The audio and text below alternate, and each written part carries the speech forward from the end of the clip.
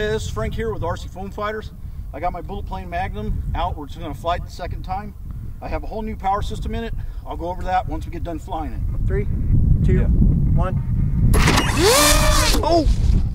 Bam! Ready?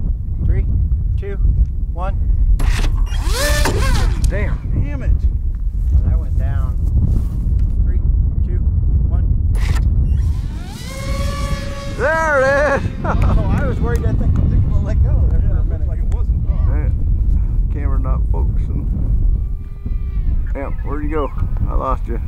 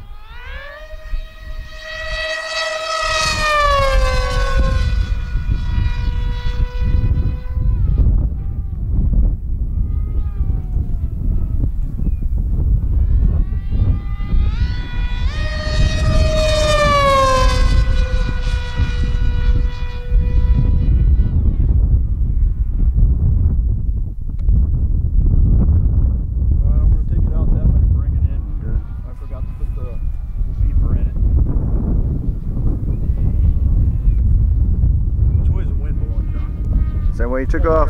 Land the way you took off. It'll give you just a hair of a crosswind.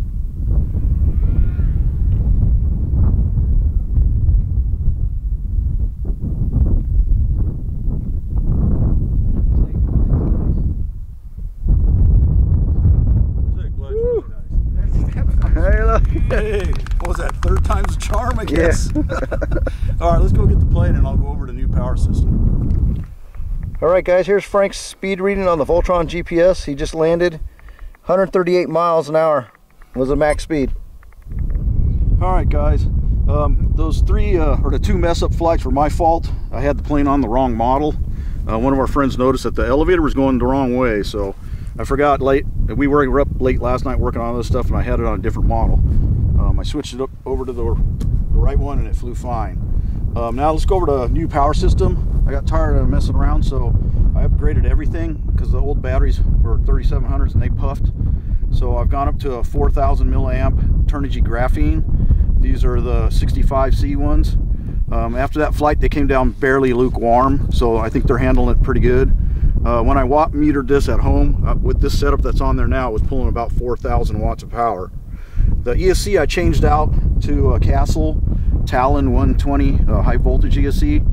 I like this one a lot because it has plug-in style things for the wires, so I was able to just cut off the wires and put 5.5 millimeter bullet connectors on here instead of trying to solder it on to make the longer leads. That made that a lot easier to do. The motor that I swapped out for is slightly bigger than the original one that was on there. Was a 45 millimeter. This one's a 50 millimeter motor. It's a Leopard hobby motor. It's their LC700 500 kV motor. It was a little bit longer and bigger in diameter, and it's rated at a constant watts of 4,300 and has a max watts of 5,000. The motor came down lukewarm as well, so I think everything's running good. The prop I was running on that flight was an APC 11x7 gas prop, and I was surprised at the speed that we got on the speed clock. It showed 138 miles an hour.